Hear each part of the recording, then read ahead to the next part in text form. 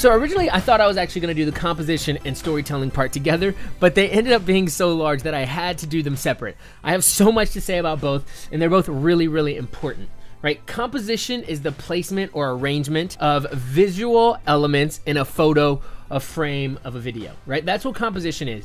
So just as you would arrange a symphony to work together in harmony, this is exactly how composition works together in a harmony to make an image work and for it to be beautiful. Some Instagram accounts that I love to follow are the_ASC. Another one would be cinema.magic, cinema best, and just any of those other ones that you can find on cinema. Even some of my favorite photographers are people like Rodney Smith. He's amazing compositionally, and you can find so many other ones out there that will be amazing to look at, to be able to follow along, to be able to see what they do. Also, if you want to watch movies and shows and pay attention to how they compose things and how they do things, if you aren't squeamish at all, one of my favorite movies to kind of look at, actually it's a TV series, it's called Hannibal, and it's a TV series on Amazon, but you could just Google Hannibal cinematography and you'll see, like, it's amazing. You can Google Hannibal TV show cinematography and you'll see just like the cinematography is insane. It's just so good,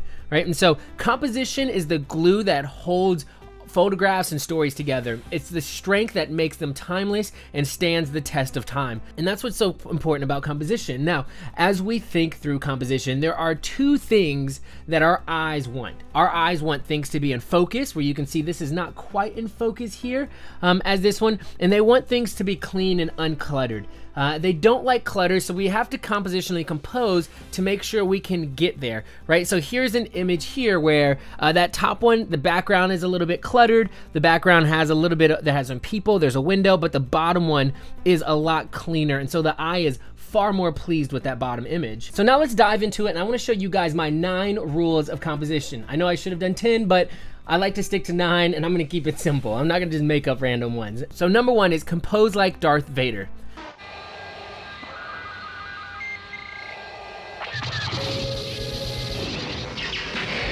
What I mean is sit and wait for the shot and be patient for the shot to come into your frame. It's important it actually works, right? And so what I will do is I will sit in one spot, wait for things to happen, because hands come into frames, all kinds of stuff happens. I take 6,000 to 7,000 photos at a wedding, but they're all compositionally intentional. I'm not just spraying and praying. I'm compositionally making sure, just like this video here, with the hands coming in and out until I find that one perfect shot.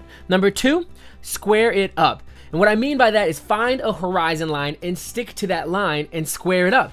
If you don't square it up, then shapes don't remain the same shape they're actually supposed to be, and things get distorted. If you're too much on one side or the other, you'll get the horizontal tilt, but if you're too low or too high, you'll get a vertical tilt. So one thing I do is come down into the transform section in Lightroom and make sure I fix that up so that it's clean and it's exactly how I want to be.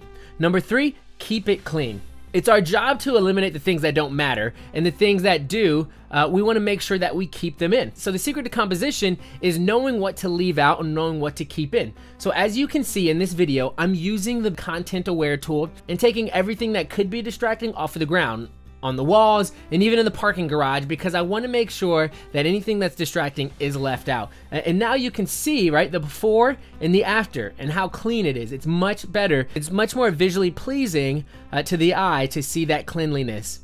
Number 4, no mutilation. And what I mean by that is horizon line. So as we can see, there's a horizon line that goes directly through her head and his head right there. So you can see that this one is far more visually pleasing, and so is this one and this one. And then when you come back to this one, your eye just kind of breaks a little bit because there's a line that goes through the dress, and then there's also the line that goes through their head. But these make the eye feel a lot more satisfied rather than one like this. They're all beautiful shots, but these are just far more visually pleasing than this one right here. And you don't want to cut off limbs, right? So look at the bottom here, you could see her hand. It looks like where the heck is that hand coming from, right? Like, that's a random hand, whereas something like this is far more visually pleasing. We don't want limbs and joints. We want to make sure we don't cut those things off. Now, number 5, we want to create depth and isolate your subject. You can do this by using the foreground and the background to give the whole nother dimension to your work. And one thing that I like to say is if you can stab it with a knife, then it can be a layer. So you see through all these are layers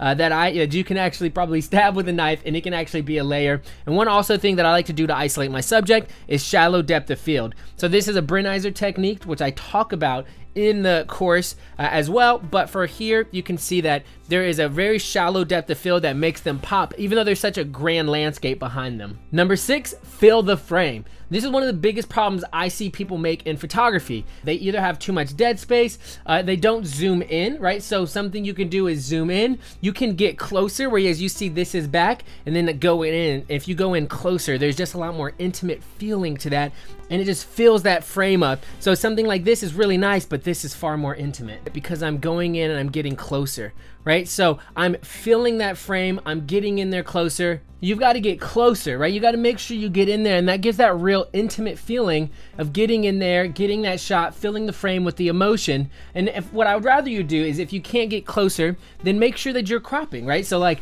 that's the number 3 one, is making sure you're cropping, getting in there, making sure you're cropping, because you can see here I am actually taking this veil shot and I shot way back on her face, and then I'm cropping that in to get what I really want. And so I'm making sure I'm cropping and filling that frame with the things that are essential and important to the style and the look that I want to have. Now, number 7 would be using natural lines. This will lead your eye to your subject, and it's extremely powerful visual aid to draw your eye and to create depth as well. And it's so important to be able to have this. And now these lines often generally create what my next point, symmetry and framing, right? Instead of just splitting things into thirds, we want to completely balance it all together, and it gives it a really powerful view, right? When you're able to frame something and you're able to use symmetry to do it, it allows for your eye to be visually pleased by what's going on, and allows for you to create really powerful images. The next one for me is patterns and repetition.